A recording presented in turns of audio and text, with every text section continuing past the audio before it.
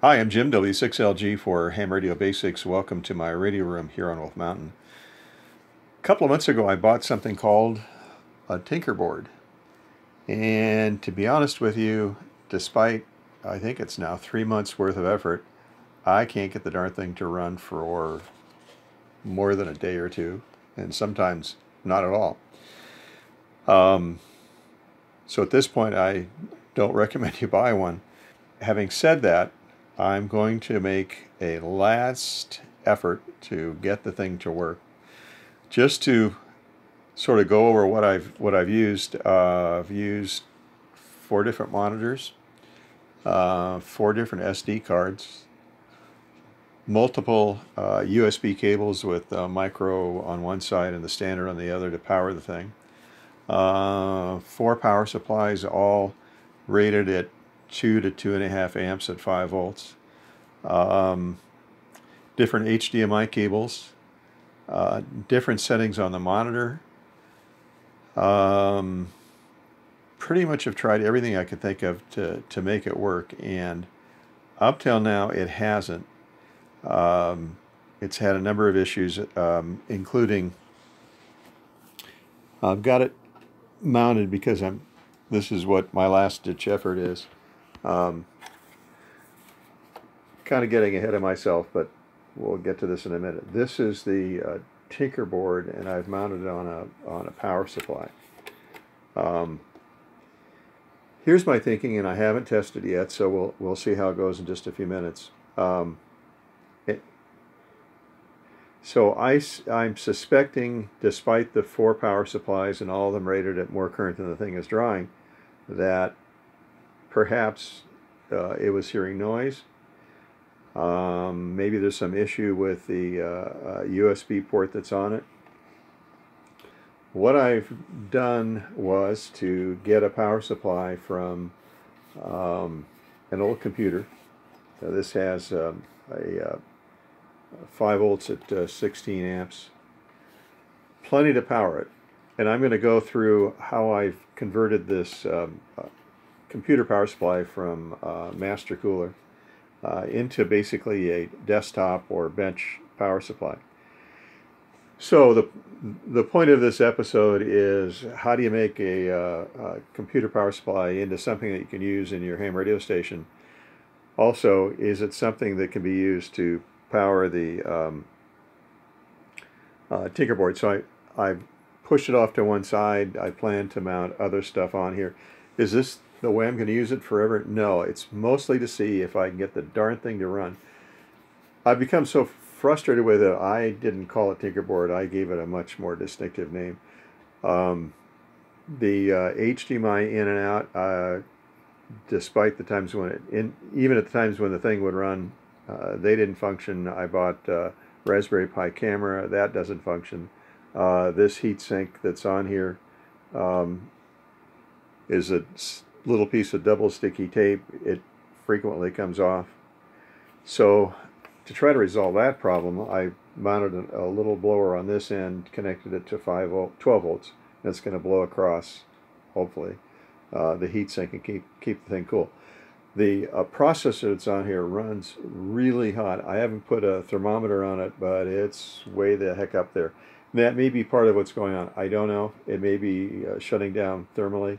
The tinkerboard has 4 USB in, Cat 5, HDMI out, ribbon HDMI in and out, and an 1/8 inch jack that can be either audio in or audio out, if I understand it correctly, and then the micro SD.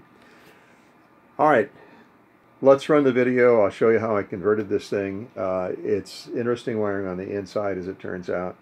And then at the end of that, we'll come back and power this thing up and see what happens. All right, let's watch a few minutes of video on making a power supply, or making a power supply. Okay, so it says 276 watts at 12 volts, which would be 23 amps. So that would supply power to most transceivers.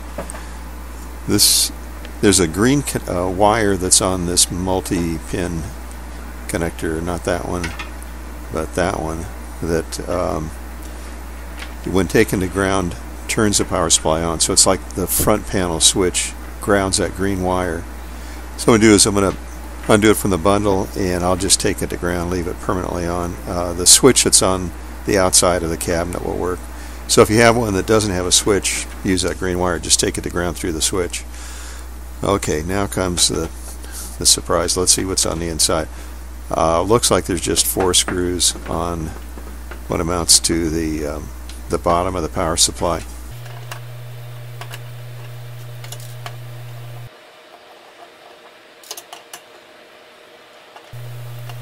And I'm curious about this gaggle wires because, you know, what do they all go to? A terminal strip or what's on the inside? And doesn't look like the fan can be unhooked or unplugged. Alright, it almost appears that they all go to the same spot on the circuit board, so I'm really curious about what that looks like. So maybe this would be time to pull the circuit board out and see where all those wires go. Are they all, you know, are they all connected together? Are there separate runs, separate power supplies, separate capacitors? At this point I don't know. I do know there's too much wiring, so best for me just to get a bunch of it out of the way. There are 3 colors I'm looking for. There's orange, yellow, and, well, actually 4. Orange, yellow, red, and black. There's a 3.3 regulated supply. I don't think I have a use for that, so I'm just going to ignore it. There's 12 volts regulated and 5 volts regulated, and then a ground. So those are the ones I'm going to go for. The question is, do I need all those wires? And at this point, in looking at the wires, they look like number 20, which on a good day, short run, is probably good for 4 or 5 amps.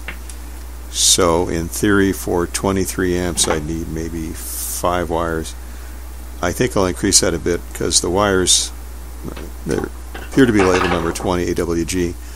I've in the past found some that were not what they were spec'd out to be.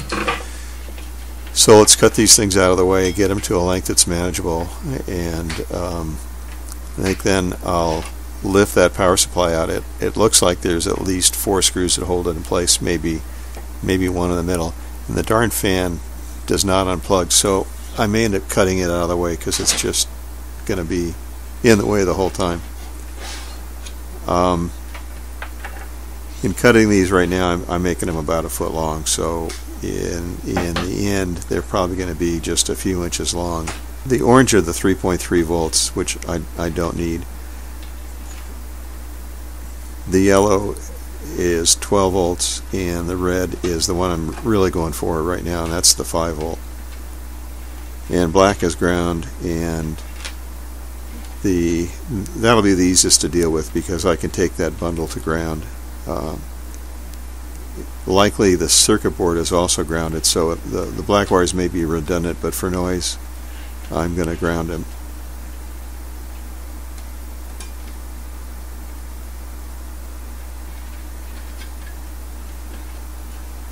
Okay, so I've got red, yellow, orange, black, and a green wire tucked in a bundle that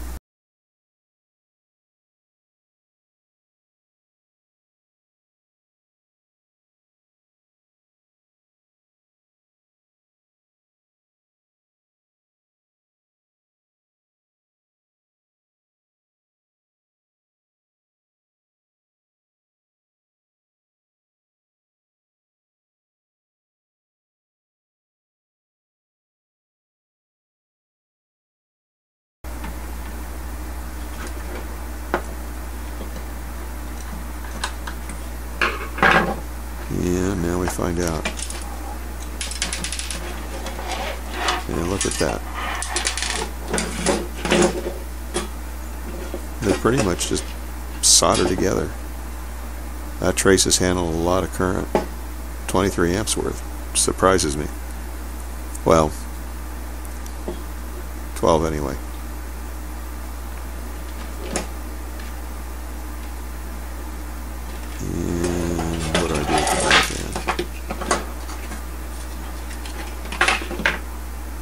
Okay, time to start cutting wires. I'm going to mount terminals through the holes that are the ventilation holes.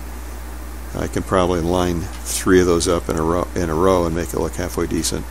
I happen to have a green one which will be, I think I'll make that 12 volts, a black one which will be ground, and a red one which will be the 5 volts. And I think I'm not going to use all the wires because there's no point to it. Pick a number 6, 7, 8. I might just do 8 and bundle them together. I think what I'll do is I'll put them into a pigtail, connect like a number 12 wire to the opposite to the pigtail.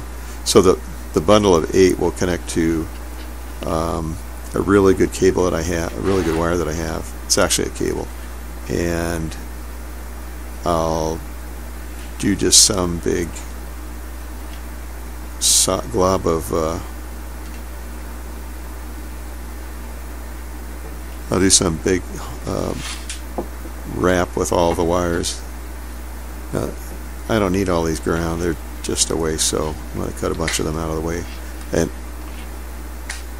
I'll cut them shorter when I get in there. I don't have the right cutters with me.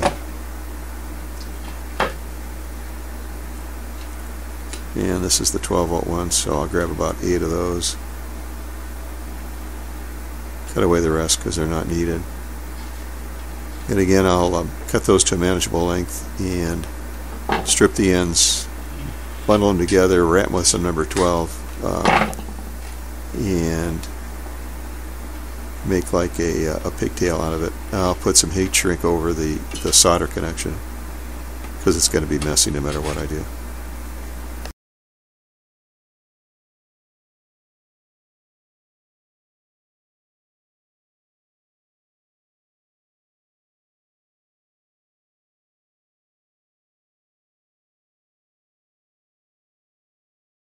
I've got some alpha wire number 12 AWG, which is a really good high temperature cable that'll handle the current with no 23 amps. It'll handle it fine.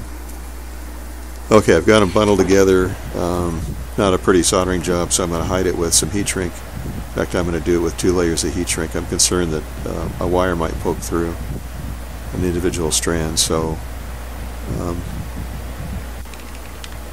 see what I'm doing here.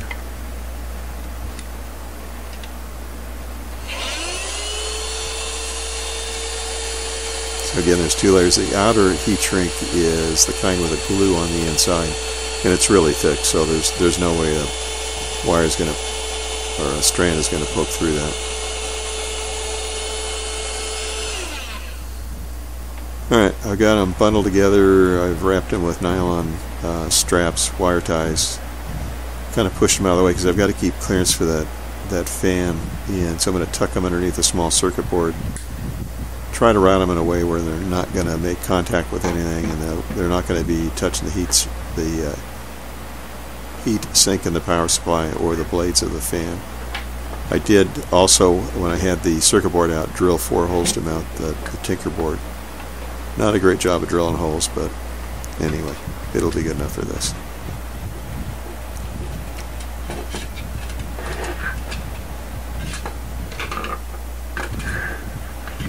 Okay, I'm going to make sure I've got clearance for this fan, that it will spin.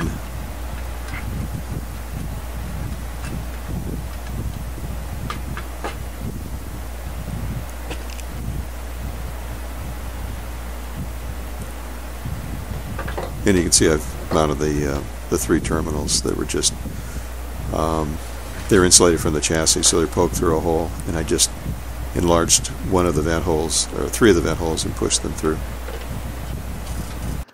Okay, I have just now put into the GPIO pins 5 volts on 2 connectors, ground on 1, plugged in an HDMI cable that I know is good into a monitor that I know works on HDMI.